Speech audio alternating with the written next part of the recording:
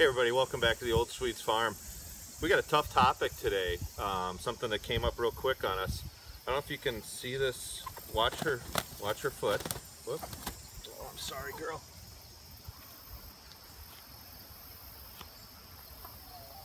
Can you see that at all? Maybe it's not as bad as it's been. We've got a gal with Mareks disease. And I don't know if you're familiar with Mareks disease. We've done a bunch of looking into it. It is a cancer. It's a virus that causes a cancer, and there's a couple forms. It'll get either tumors inside the bird, or in this case, it's starting paralysis. We're noticing on her right side, her wing. Holly noticed it yesterday, and then I came out, and her leg was all bent around, and eventually, I guess you'll find them dead, and one leg will be sprawled forward and one back. It's something that when your birds get it, about 60% of them are going to die. The others could become carriers. So now we've got this in our flock. You can see she's not a normal girl.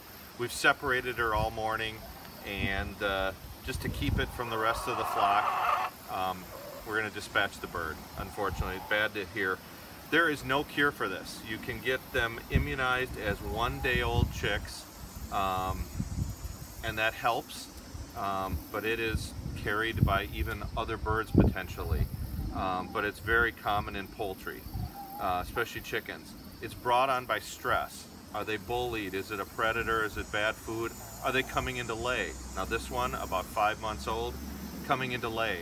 I'm sure that might be the trigger. It's a herpes virus, just like if you've got cold sore, some stressor brings it on, and something brings it on in the birds. So there's no cure. I just wanted to, I guess it was she's gonna get much worse, and I didn't want to have her just sit around and wait to show you on a video. Apologize for all the traffic out here in the country. Anyways, just wanted to show you Mareks disease. You want to get it away.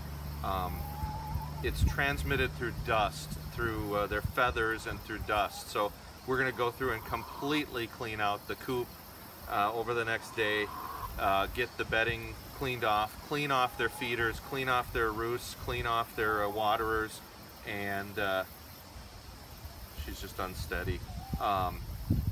Just get everything clean so it can't continue to be transmitted, and it might be in other birds. It can sit dormant for months and then reappear.